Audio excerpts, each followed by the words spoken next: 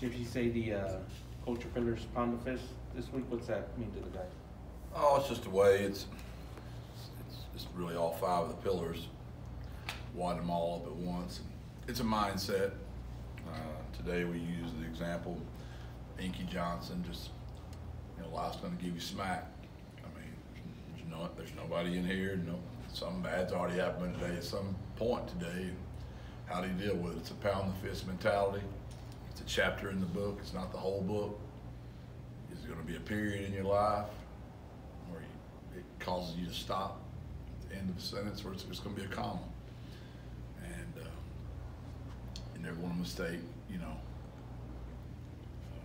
a comma and a period. You never want to get those things confused. It's always just a part of the story. It's not the whole story. So we had a few guys share examples, with some things that were some smacks in their life right now. How they're going to respond to it. Jeff, how much of a challenge is it for your defense to prepare for a team like Army on a short week? Yeah, it's different for sure, and they've done a good job, and they've gotten better each week at doing it. So it's always a short deal. It's difficult anytime you play on a short week, but especially when you're going against something so different. Given that they've changed their offense a little bit from the last meeting, are there still principles you guys carry over from one prep to the next, or is it kind of a fresh look at them? No, there's nothing that's carrying over. It's a total different deal. We're going to talk to, or at least we were thinking about talking to DeJuan Griffin today. I'm curious, how have you seen him play so far this season when he's gotten back up to speed? Yeah, he's still not all the way there yet, but so he's played really well, but he's going to continue to get better. What have you made of that cornerbacks room in general to have, Cam coming in here, adding to what you already had with Nick and the other guys? Yeah, I think Cam's played really well. Of course, we knew Nick was coming back and was going to be a good player for us, but and we thought DeJuan was really coming on last year before he hurt his hamstring, so we expected that to happen.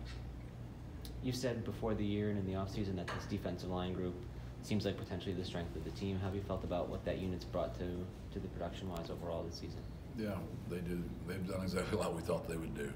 They're deep, they're athletic, they're big, and they're a good group. They like each other. They share reps. When you look at the total rep count last week of all those guys, and it's amazing how they're just okay. They trust us, and they know it's going to be a long year, and they like each other. So it's a really great group. They're fun. They're always laughing and cutting up, and just a good group. I enjoyed them. Enjoyed recruiting them, and enjoyed being around them every day. Coach Haynes has done a really good job with those guys. That's got to be a different mentality, knowing you're giving up some of your reps, right, to let your teammate go in.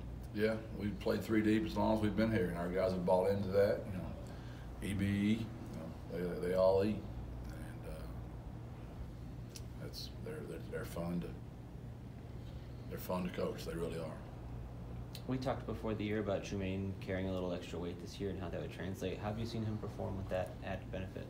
Yeah, you can see in the game where he's just literally leaning on people and pushing them back now, where that used to not be his deal. So he's maintained his quickness, but he's gotten stronger and he's more powerful.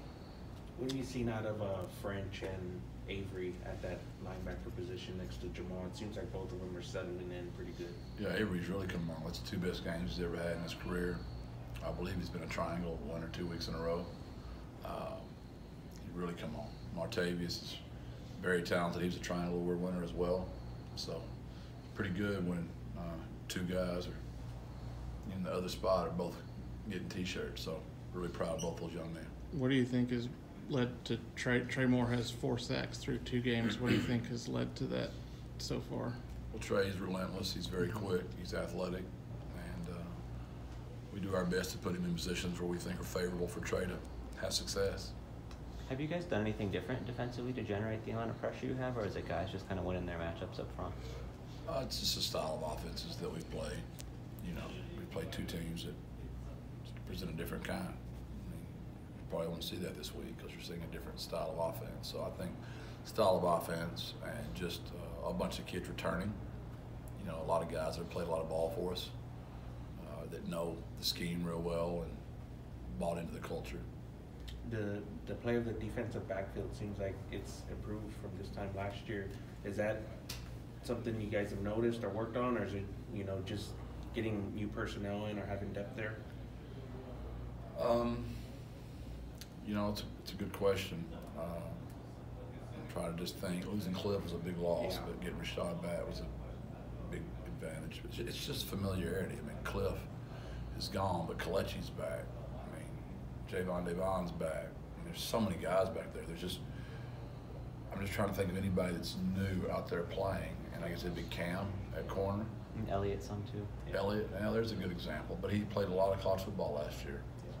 And that's what's expedited the turnaround of a lot of these teams is you're getting a lot of transfers that have played a lot of football already. So there's just a lot of familiarity on defense, which is the kind of the opposite right now on our offensive side. You know, we've got a lot of turnover and change, and it's just hard to get good when you haven't played a lot. Yeah. And nobody wants to hear that because we're in a microwave society, right? And we just want it. Give me my popcorn. Give me my whatever. Give me my nachos in 25 seconds. Let me crush them.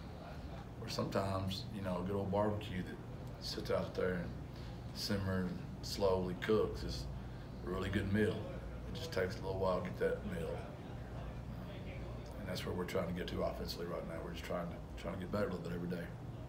We've gotten a little glimpse of Robert Henry the last couple of weeks. What does he bring to the running back room that's a little bit different and maybe stands out? He's a really good athlete. He's really good with the ball in his hand, and he's just learning the offense still. We're still getting some things worked out, but as the year progresses, you know, he'll continue to show he's too talented not to.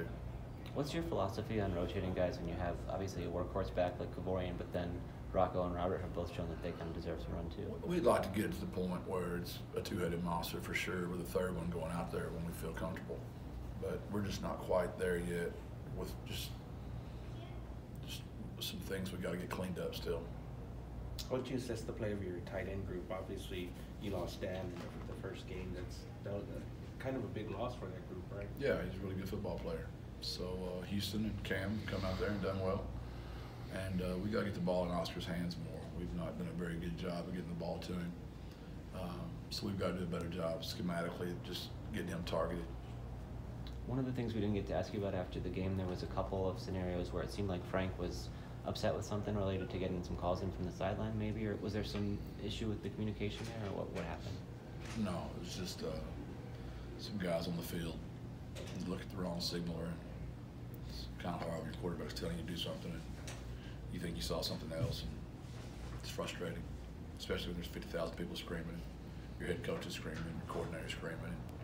Sometimes it gets a little feisty out there, man. It's a fun environment. Thank you. Thanks,